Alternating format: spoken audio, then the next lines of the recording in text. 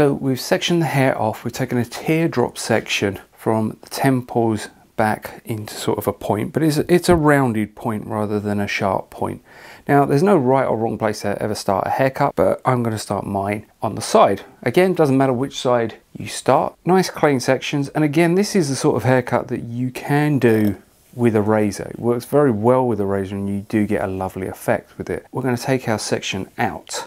Now again, you can cut in a baseline here if you want.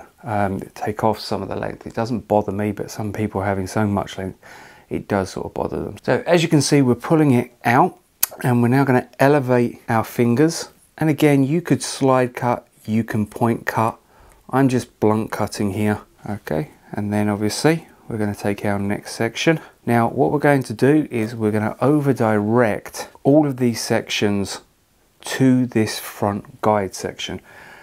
And why are we doing that? Well, we're doing that so that we gradually, as we come back to the ear, are building up a slow amount of weight so that there's not a massive jump, a massive disconnection when we get there.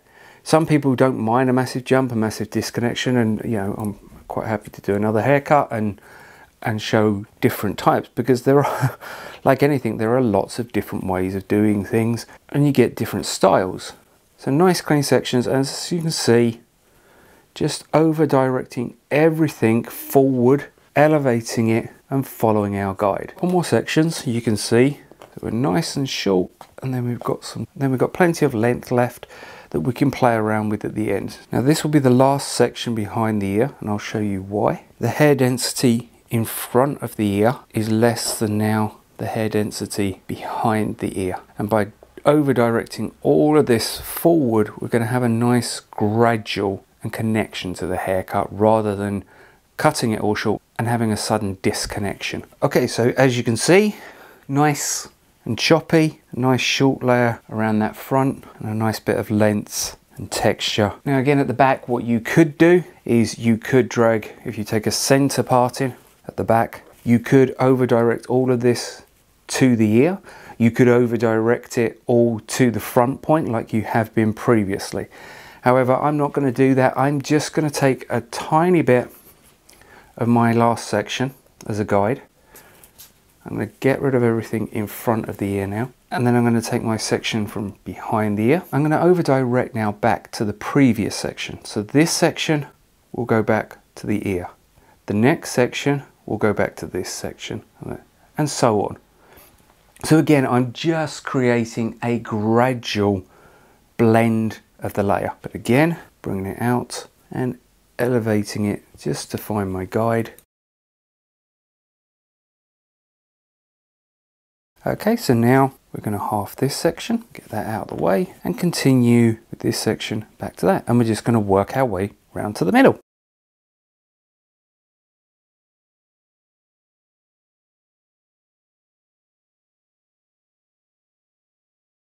Find my guide, elevate, and of course, depending on how long you want to keep the perimeters of the haircut, you can elevate your fingers more or elevate the section more as well.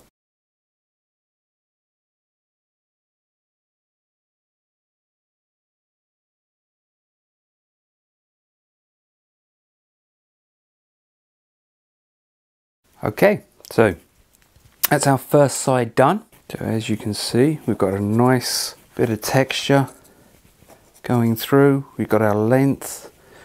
I can already sort of see where I'm going to take out a bit of weight going through. So lovely, we're getting there. Awesome. Okay, so obviously we just have to repeat this now on the opposite side.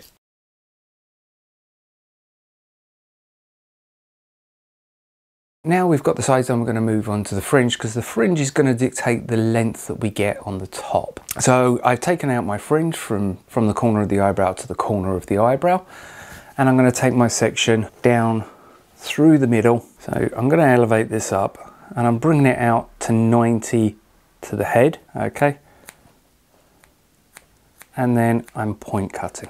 Then I'm going to take from my center point of the fringe, I'm going to take an orange segment and I'm just going to over direct it back to that central point pulling it to 90, just so I've got a bit of a blend. And I'm going to half that, and I'm going to bring my final section and over direct my final section back in. I really like over directing back to a previous section. It really does help with a nice, smooth, clean blend. You know, if ever I'm in doubt, if ever I'm trying something out, I always start at that point. We're going to repeat that on the other side. There we have our fringe. This point here has dictated the length that we're going to get on the top.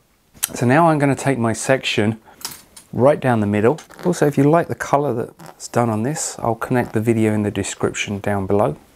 There's a video of me doing the colour. So now we're going to follow this around. We're going to do basically a uniform layer, or pulling out 90 to the head. And again, you can blunt cut this, you can point cut it, you could razor it.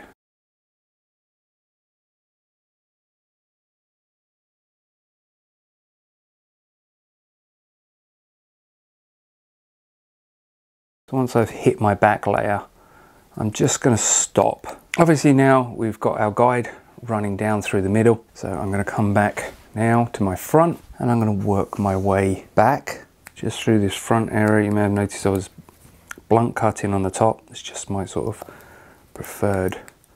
But obviously through here where we've got the fringe, I'm just point cutting. But of course, how you personalize it, chop into it, texturize it, razor it at the end really does make it. Okay, so we're just working our way all the way through. And then obviously we'll do exactly the same.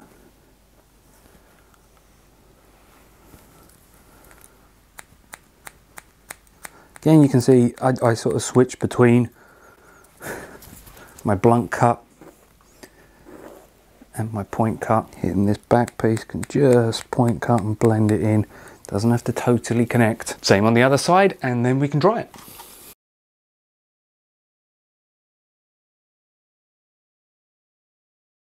Okay, so there you go, and I'm now just going to put in actually a little bit of dry shampoo, just to add a little bit of hold and try and keep some of this texture. I'm liking the texture going on. The next step is about personalising it. Are you going to leave these front bits? Are you going to cut them off? Are you going to take some of the length off?